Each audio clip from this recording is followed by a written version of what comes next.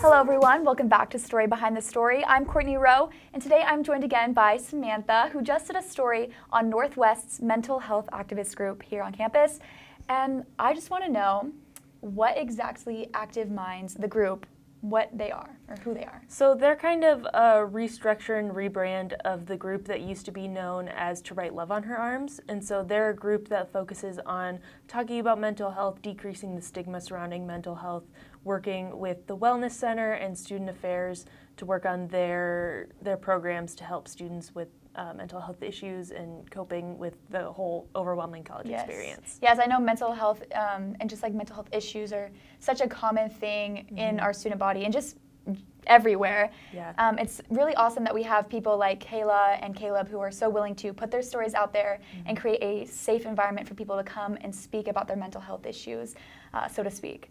So I want to know, you got to hear these stories personally, sitting down with them face to face. I want to know what that experience was like. It was really emotional for me. You know, as a journalist, people open up to me a lot, and I'm always pleasantly surprised by how much they're willing to tell me about their lives. And so it was really moving to hear their personal perspectives on why they feel so passionately about mental health and helping other students. It just really puts more behind the name and the face, and it makes me feel so much more connected with those groups on campus. At the end of the day, this is something that affects so many people, and it's all about opening up and having a mature conversation about it, which is exactly what Active Minds' goal is. So I want to know something a little bit more personal. What do you think would be one of the best methods for maybe making this a more conversational topic and allowing people to feel safer speaking about it?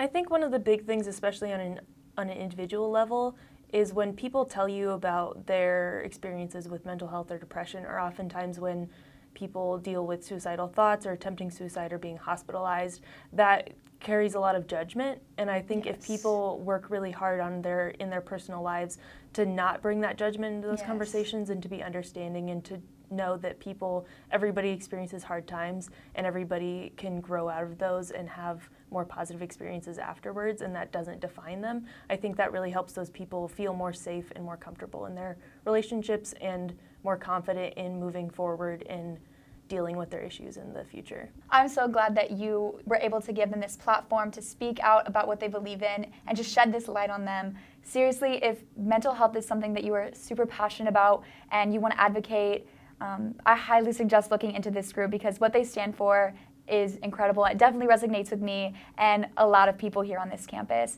And if you're someone that is personally struggling with mental health issues, there are so many resources here on this campus to help you. So please be sure to look into that. There's always going to be people out there to give you help. So to kind of close things off, what should we expect from you and for next week's story? So I have a story coming up next week that kind of sounds boring on the surface, but I have really loved doing interviews for it.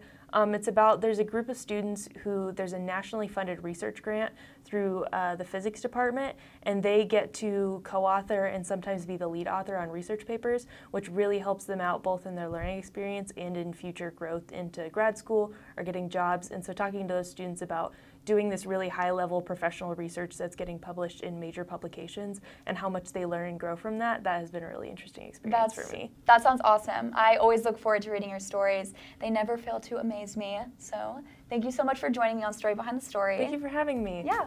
See you guys next time.